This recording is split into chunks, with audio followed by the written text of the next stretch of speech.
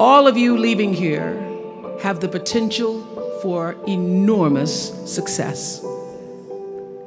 There's a price that comes with that.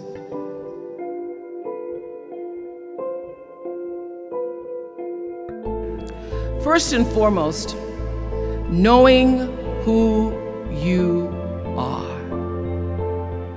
Knowing who you are.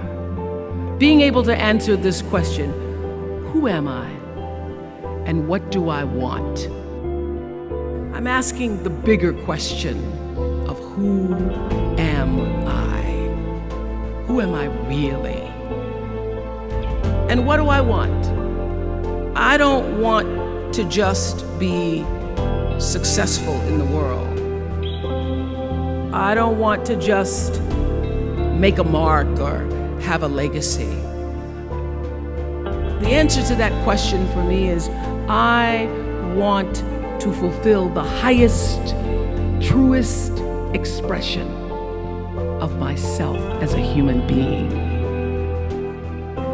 You must have some kind of vision for your life. Even if you don't know the plan, you have to have a direction in which you choose to go. You want to be in the driver's seat of your own life, because if you're not, life will drive you. Knowing who you really are in this space and time that we embody. You must find a way to serve. Martin Luther King said that not everybody can be famous, but everybody can be great, because greatness is determined by service. Now, we live in a world where everybody wants to be famous and where we admire people for just being famous.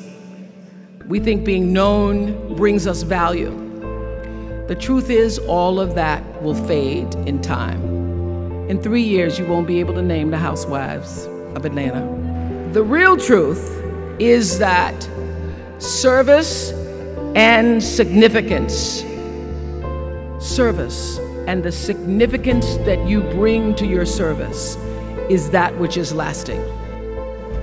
When you shift the paradigm of whatever it is you choose to do to service, and you bring significance to that, success will, I promise you, follow you. Service and significance equals success. Here's the key: learn from every mistake, because every experience, encounter, and particularly your mistakes are there to teach you and force you into being more of who you are. And then figure out what is the next right move. What is your true calling? What is your dharma?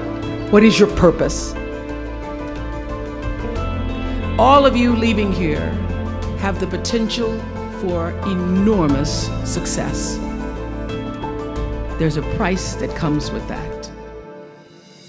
People don't always like you, and they're not always happy for you.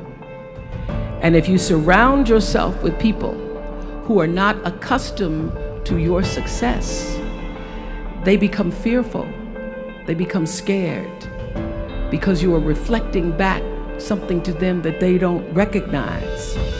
People who want the best for you want you to be your best.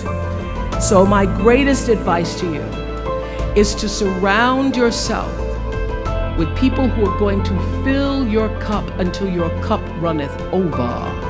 And what I know for sure is that the biggest choices begin and end with you. Your internal big questions. Who do I want to be in the world? Be excellent. People notice.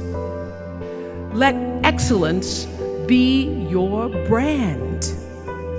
Everybody talks about building a brand. I never even knew what that was. When people say, you're a brand, I would say, no, I'm just Oprah. What I recognize now is that my choice to, in every way, in every example, in every experience, to do the right thing and the excellent thing is what has created the brand.